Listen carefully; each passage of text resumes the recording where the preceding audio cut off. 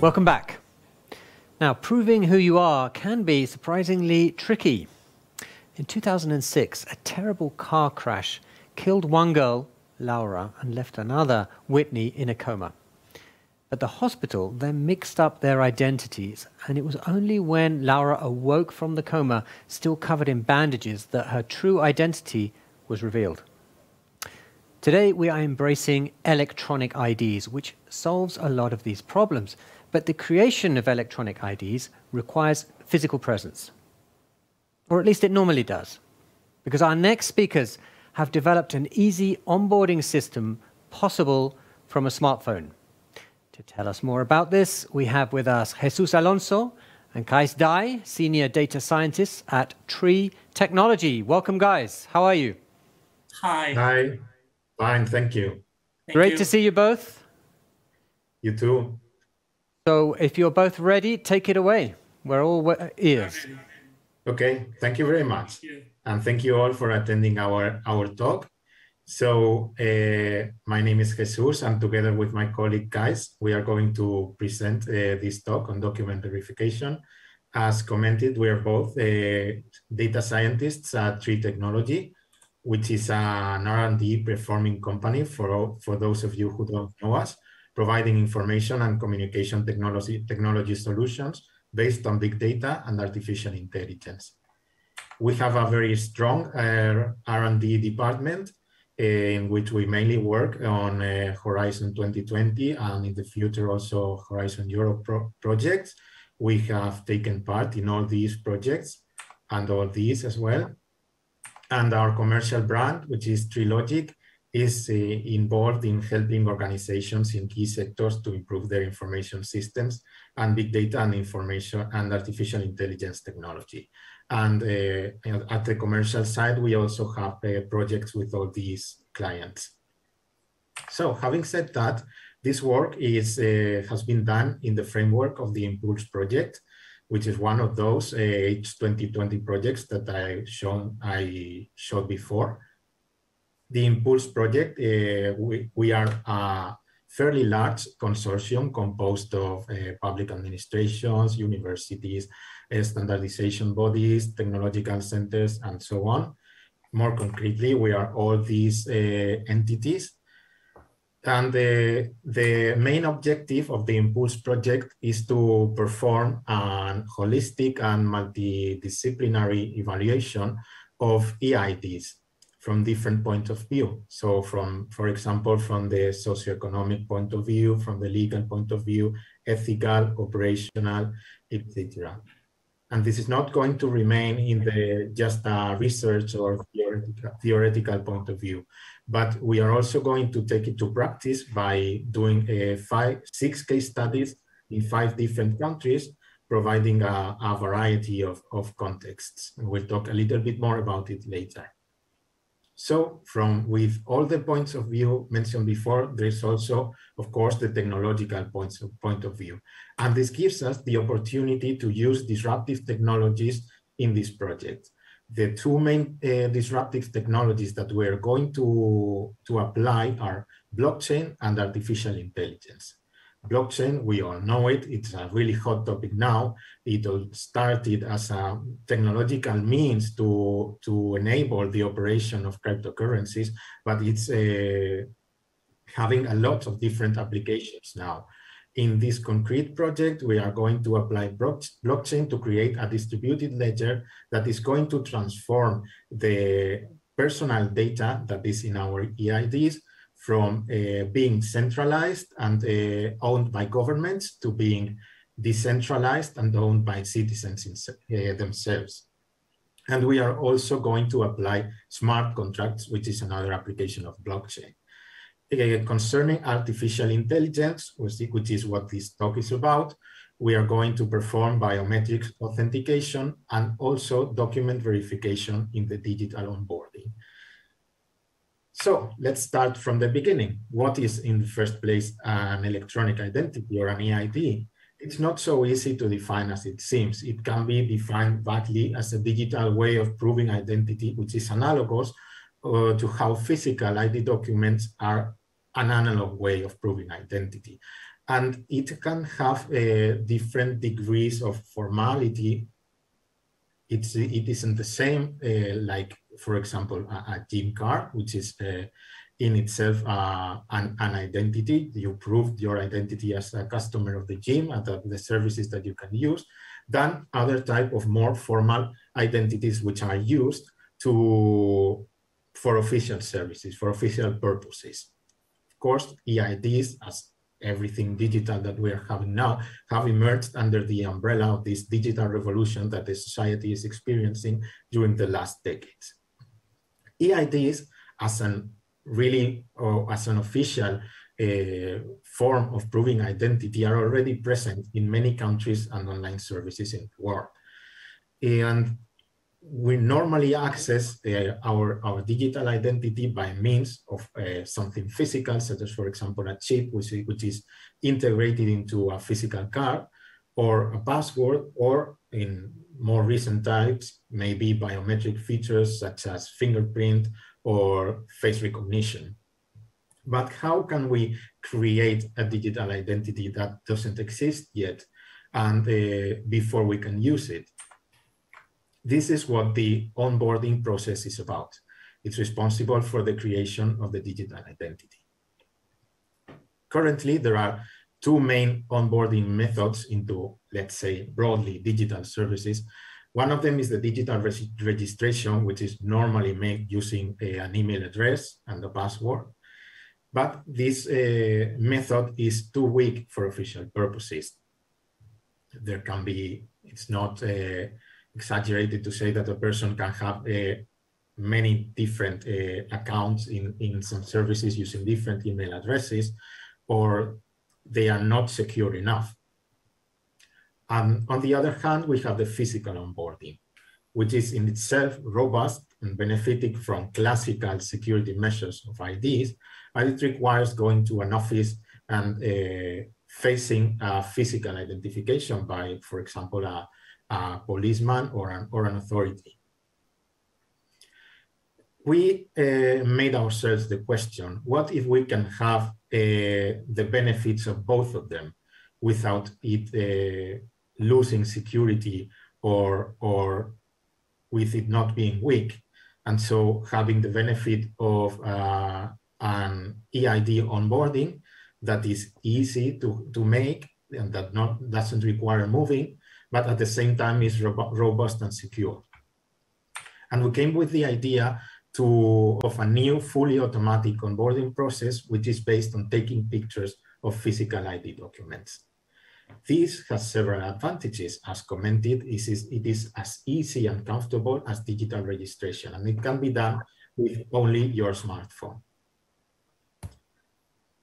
On the other side, we also have some disadvantages, such that we lose the security measures that physical ID documents in itself have, and that are required to move the card or to see through the light, through the card, pointing at a light to reveal some of these elements. These elements are, for example, holograms, elements that are visible only under ultraviolet light, elements with variable ink, microsculptures, letters that move when you move the card.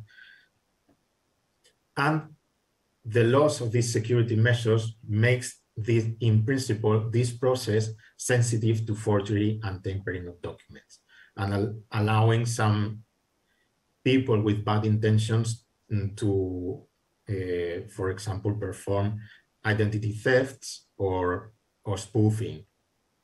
That's why we need document verification. And we're going to describe how we solve this problem. But first of all, this process has some caveats that we need to discuss. First of all, there is a really large variety of physical ID document models. There are several types of documents, such as national ID cards, there are passports, there are driving licenses, there are other kinds of identifications, such as citizen cards. And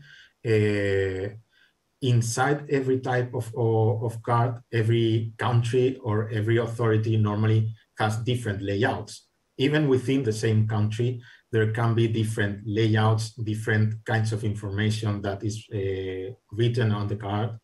And this makes it difficult to be able to validate all kinds of documents. So we both face the choice that we maybe have to select the types of documents with which this system is going to work, and at the same time, we are going to make it adaptable to be able to treat different documents without making a different system for each layout. Other issue is that as the images are taken with the user's smartphones, the quality of the images is not uniform. It can be, for example, dark, it can be blurry, it can have a different resolution, it can have a different angle, or it can present a shadow. And so we need to have a threshold in which what we can analyze and what we cannot analyze. And also, this also makes us do it even more adaptable. And finally, the more difficult of all these issues is the data. Finding training data to train machine learning models for these kinds of verification is really difficult. The data is extremely scarce and it's hard to obtain. First of all, due to privacy concerns and the legislation, for example, the GDPR in the European Union, there is, of course, there needs to be a protection of personal information. And as such, a publicly available ID document images that dataset does not exist. So we had to build it ourselves. How can we do it? Okay, we need samples from ID documents retrieved by volunteers. And of course, respecting the legislation, the GDPR, and we need them to sign an informed consent, in which we offer all the required security and privacy guarantees. There's a concern in the society of giving personal information, and we all have heard about news about identity thefts or other kinds of crimes that were committed when someone had access to personal information of other people. And if we go to the case of having samples of forged or tampered ID document, the access to samples is even more difficult. It's impossible without having access to a police or a judicial database. And for the moment, we don't have. So we also have to come with a creative solution for this extra trouble. We are probably not going to be able to train binary classification models having enough samples, both of genuine and of forged ID documents. So we need to come, as commented, with a creative solution for that. So we have built a data set. How have we built it? Well, we did it in 3 stages. The first stage was a data set of only Spanish national ID documents, passports, and driving licenses that was provided by volunteers from our company. I thank all the ones who contributed to this, because it was the first step, and it allowed us to get to work and to start doing things as soon as possible. For the second stage, we retrieved a data set of ID documents from the 5 countries where the case studies of these are going to be conducted, which are Spain, Italy, Bulgaria, Iceland, and Denmark. And were provided by volunteers who work for the entities, for the organizations that are members of the consortium of the project. And finally, for the last stage, we are going to retrieve a data set also of ID documents from the same 5 countries, but they are going to be provided by volunteers that participate in this pilot, in these case studies. There's going to be 2 rounds of these case studies, of these pilots, and we are going to offer the volunteers of the first round of pilots to provide us with a little more of data. As for the forged ID documents, we needed to make something. So we decided to design and develop a simulator that tries to modify some ID documents to present the characteristics that forged ID documents have, and that will allow us to perform some kind of machine learning or classification models to distinguish between both. It is as accurate as we can. We have studied how forged and tampered ID documents normally are, and we have applied that knowledge to our simulator. So what do we have to do when doing document verification? We need to take into account two assessments. First assessment is that the user that sends us her or his picture of the ID document must be the same person whose information appears at the document. So that to avoid spoofing. And the second assessment is that the ID document image must not correspond to a forged document, must be a genuine document. How are we going to do it? So now my colleague Kais is going to delve deeper into the technical aspects of the solution that we have designed. Hi everyone, thank you Jesus for the presentation, for the introduction, and let's move on to the technical part. Next slide, please, Jesus. Well, I'll briefly present some basic concepts of digital image processing or image recognition. One of them is key points, what we call key points and their corresponding descriptors. From each digital image, we can get key points and features of these key points. Features, I mean the coordinates of each key point within the image, the size, the color transitions, and so on. So the key points and descriptors allow to characterize a digital image and more precisely content of this digital image. And in my opinion, one of the most relevant techniques to get the key points and descriptors is the scale invariant fast transform.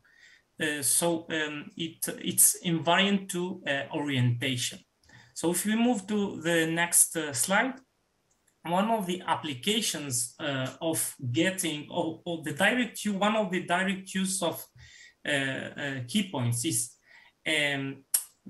finding matches between two images and look for similar key points within the same image. In the context of ID document verification and the impulse solution, we first start by pre-processing an image. So we have a reference image at the left, and by getting the image from the user during the onboarding process, what we do first is to find matching between the key points using, for example, k nearest neighbors as a technique to find matches, and then to perform a perspective transform. This allows us to first crop the image, so we discard all unuseful information and then put it in the right orientation.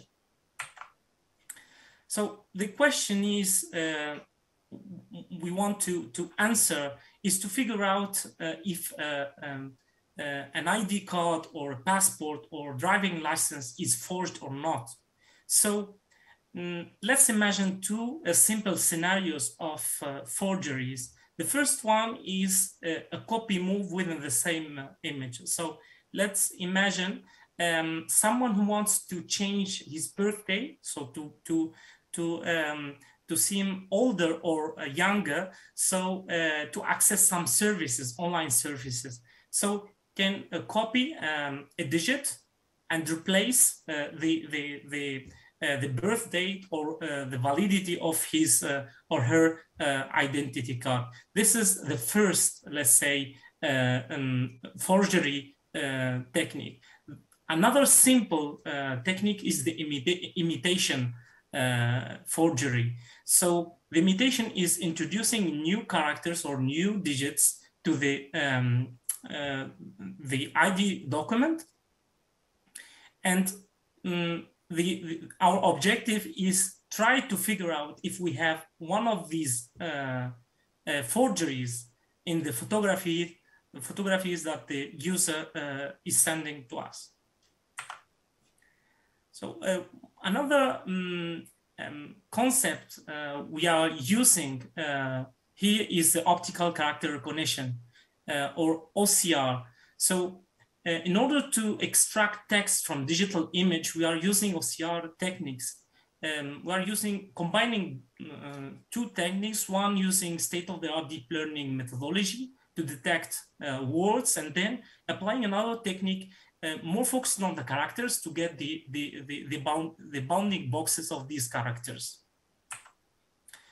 We are using OCR to focus, for example, on the machine readable zone, the zone in red. So this code, after being read, can be transformed into a dictionary with all the information available in the ID document or in the passport. In the passport also we have the MRZ. So what we do first is to contrast the data that we have in the front side of the document with the MRZ code. So we contrast both data, and this allows us to verify our first assessment, which is to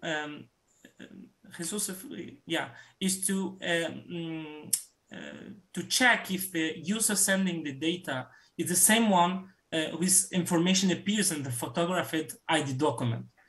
And now let's move to the second assessment, which is to detect forgeries, other specific type of forgeries. And coming back to the key points, we are going to focus only on key points in specific fields, and make what we call as restrictions of key points. We'll focus only on key points present in the bounding boxes of specific the bounding boxes, one in blue color in the front side. And after focusing on these key points, what we are going to do is to look for similarities between these key points in order to detect copy move forgeries. So in this context, we can use a clustering technique like a DB scan, which stands for density-based spatial clustering applications with noise. So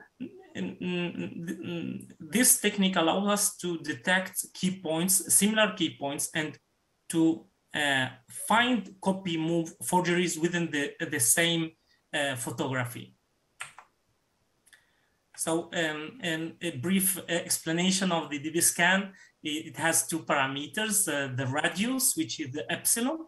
The radius tells us if a point belongs to the cluster or not. If the distance between 2 points is below the epsilon, so the point is added to the current cluster. And the minimum points is the second parameter of DB scan, and it allows us to tell if a group of points is a cluster or noise. If it's below the mean points, then it's noise. Otherwise, it's a cluster. So in the first photography, after applying this copy move forgery technique, we detect that the number 8 in the birthday is copied and pasted in the validity. So from the genuine image, the validity is until 2025. However, in the forged document is until 2021. And here we can say that we have partially solved the second assessment by combining key points extraction, making the restriction to specific text regions, and then applying a clustering technique like DBScan. The other scenario is the imitation forgery that we'll try to explain how we are detecting these forgeries. So we build a data set of character-based, the morphology of the characters. So we are focusing on the size, the line, the position, the number of characters in each line, the skewness of the characters, the colors, the dominant one and the average one, the gaps between the characters and the alignment. All of these in order to detect if there is a new character introduced in the document, and if the size is bigger or lower than the normal size, if there is a skewness, or if there is the alignment is not okay. So to do so, after building a data set, we are training a model.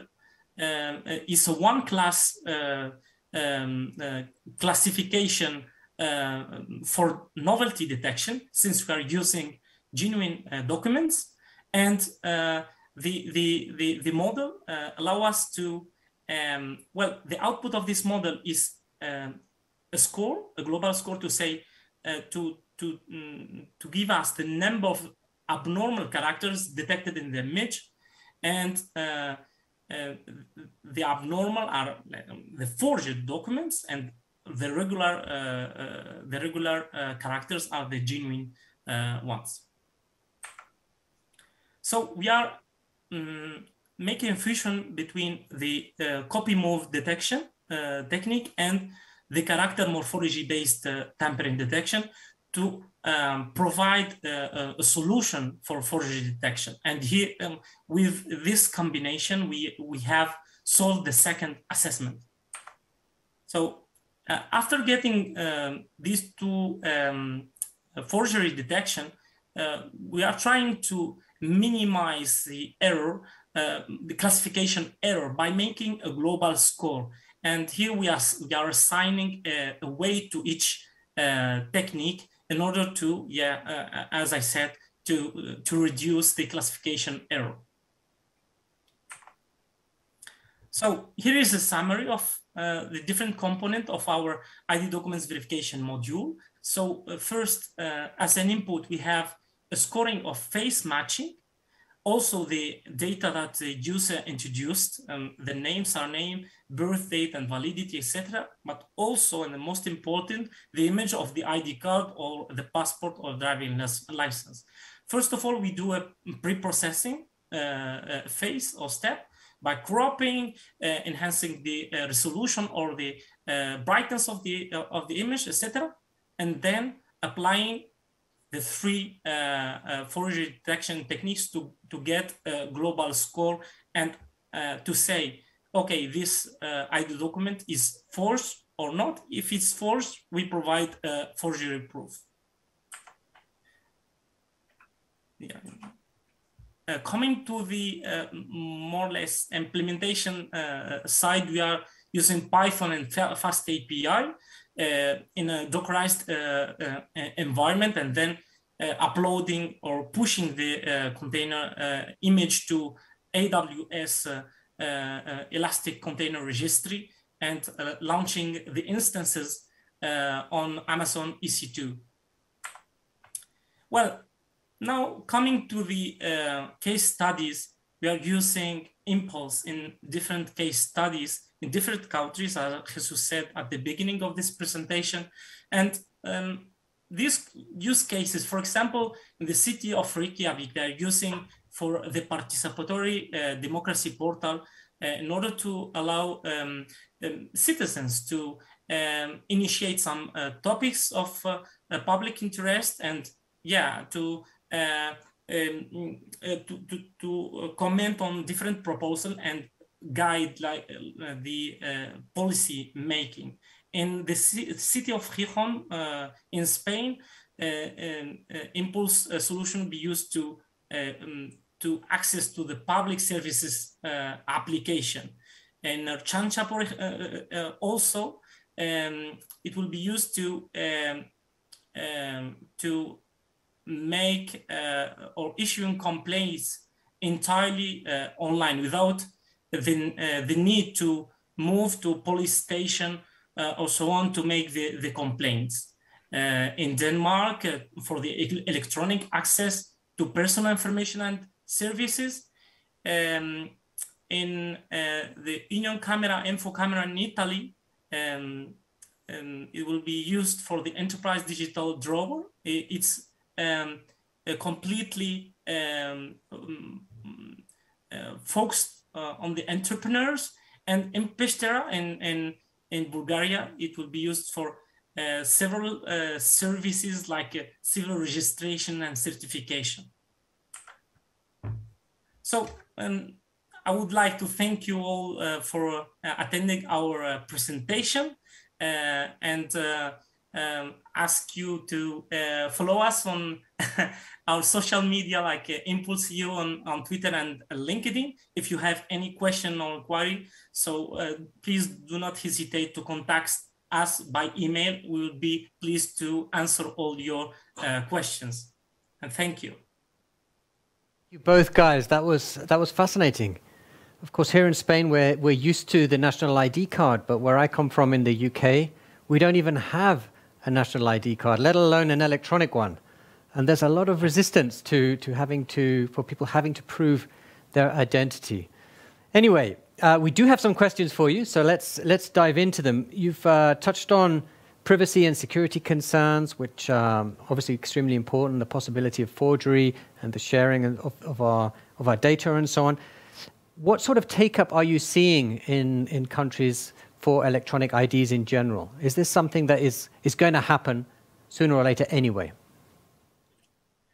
Yes, I think it's something it's going to happen sooner or later. For the moment, there are a difference not only between among countries, but also among other types of public administrations, such as municipalities, for example. And there is also a variety in the use cases that we are going to study. For example, in the city of Reykjavik, they already have a big platform and other kinds of eIDs that are normally used. In Spain, we have an eID, which is the electronic DNI, which has been circulating for quite some years now. But the electronic functionalities or the use of this card as an eID is minority. In other administrations, such as, for example, in Pestera, in Bulgaria, this is the first experience that they are going to have with the eIDs. So there is quite a variety among the administrations, but I think it's the future, and I think that sooner or later we are going to be moving to maybe a full eID paradigm. I'm sure you're right. So regarding your specific onboarding system or method here, I imagine you already did consider this, but have we looked at other biometric, for example, other biometric data or other things that we could capture with the smartphone, not necessarily with a camera, perhaps a fingerprint or a holographic image of the face, something like that we could incorporate that might be more accurate, more unique? Yeah, actually is using a personal data is very sensitive. So including biometric data is, we are raising the bar of using personal data. Going even higher. We are working on a pilot project, and we think that the next step would be using this kind of data by preserving user privacy and integrity, data privacy and integrity. Okay. So we'll move to a couple of quick, very specific questions here. One is from Alejandro. He says, hello, do you use GANs to generate the documents? No, only pictures taken from smartphones. Okay. and one from Daniel. You outlined about the key points, and he asks if they're generated using OpenCV. Yes, right. Okay, fantastic. So we've answered two questions quickly. Because it was really short, yeah. Really specific questions, and I don't know either. Well, it's a very popular package used in order to make image processing, and there are plenty of functionalities you can take advantage of, so you do not have to reinvent the wheel. So yeah. We are using OpenCV. It's a very exciting project, and what I find so exciting about it is the possibility of a sense of ownership over the data. So I'm really looking forward to it myself. Okay, we're almost out of time. It's been a fascinating talk. I'd like to thank you both very much indeed. And if anyone else has any more questions, please, as they said themselves, get in contact with them, use the platform, or you saw their contact details there at the end of their talk. So once again, Jesús and Kais, thank you very much indeed. Thank you very much for the invitation, and have a good day.